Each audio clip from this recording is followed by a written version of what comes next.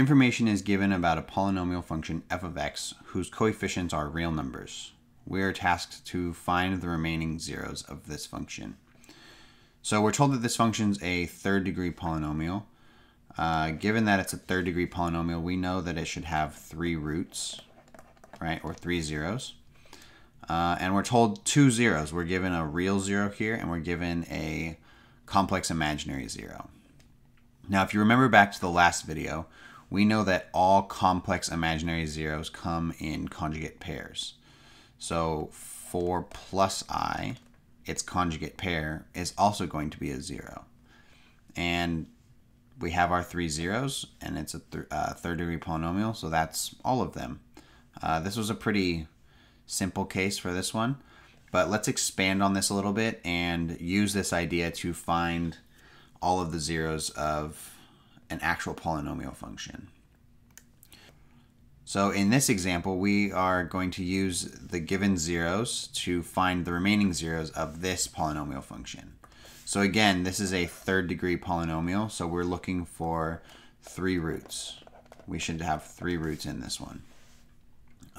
We're given one of our roots, 2i, and because this is an imaginary 0, we know that its conjugate pair is also going to be a root or a 0. So if this is a positive 2i, we know that negative 2i is also going to be a 0. Now, if you recall back to when we talked about finding zeros of polynomial functions, we know that if we are given some 0 r, some root r, that x minus r is a factor of that polynomial function. So we can start to write this polynomial function in factored form using our given zeros.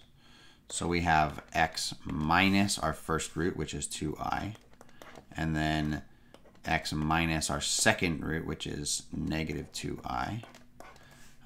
So these are going to be x, this is going to be x minus 2i and x plus 2i, and x plus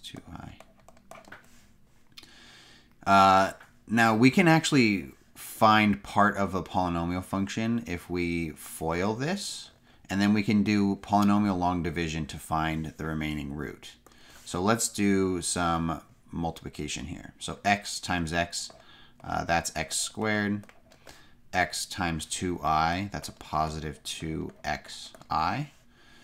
Negative 2i times x, that's a negative 2xi. And then negative 2i times positive 2i is negative 2i squared. Whoops, sorry, not negative 2, negative 4i squared. My mistake.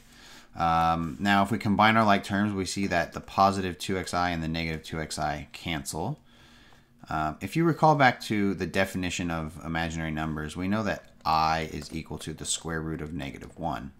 So if we square I squared should be negative 1. So this piece right here is really negative 4 times negative 1, which is positive 4. So this whole thing turns out to be x squared plus 4. So this is because this becomes a positive 4. So this is x squared plus 4. So now we can find the last 0 or the last root or factor of this by doing some polynomial long division. So let's rewrite this and do long division here. So we have x cubed minus 4x squared plus 4x minus 16. And all of this is going to be divided by,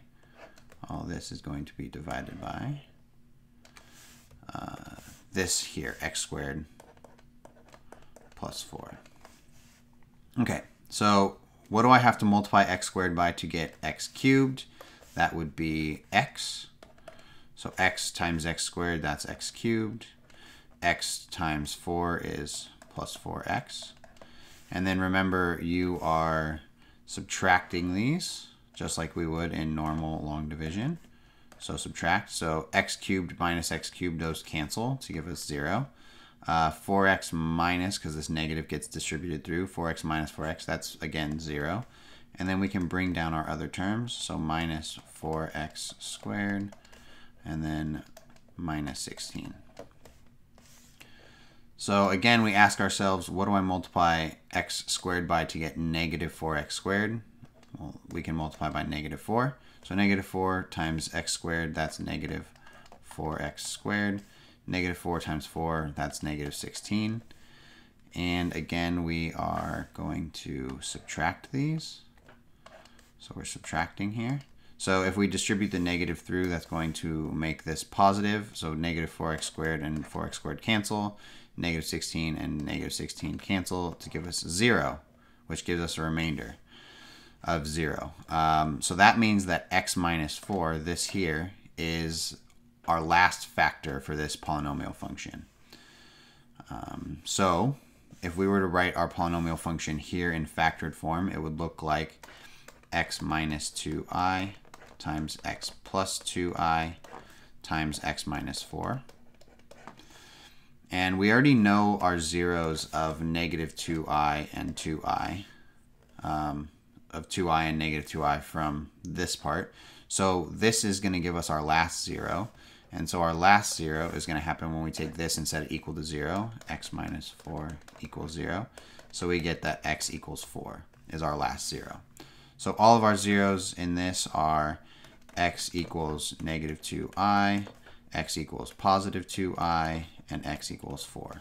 So those are the zeros. These are the zeros of this polynomial function.